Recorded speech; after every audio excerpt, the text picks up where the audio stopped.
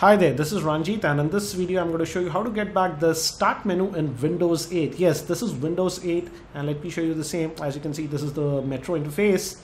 And Windows 8 is great in performance, but the lack of the start menu is kind of annoying, and I know the Windows 8.1 update will kind of get back, but again you won't get something like this that you're used to. For example, if you're used to Windows XP or Windows 7, you're used to this, and this gives a lot of functionality. As you can see, you can access all the programs that are available right here, and from here only you can access the computers, the control panel, and all the settings. The name of this application is Start Menu 8, and you can download it from iObit. I'll have the links in the show notes. And first you need to download it. The download is just about 5.5 megs, and I'll uninstall this and I'll go through the installation procedure now.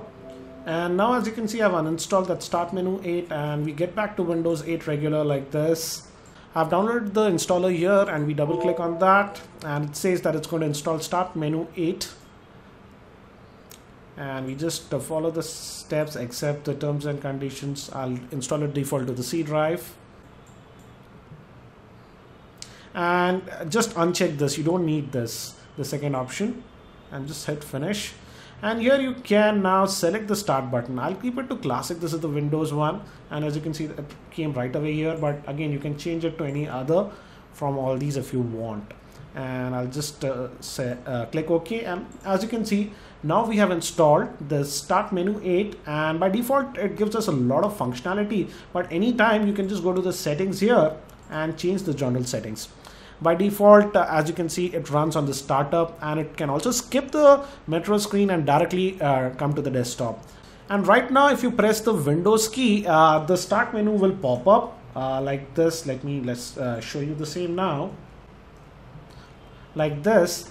But if you want the default, the modern UI to come, you can check that option here in settings. I don't want the Metro or the modern UI to come, so I have left it unchecked.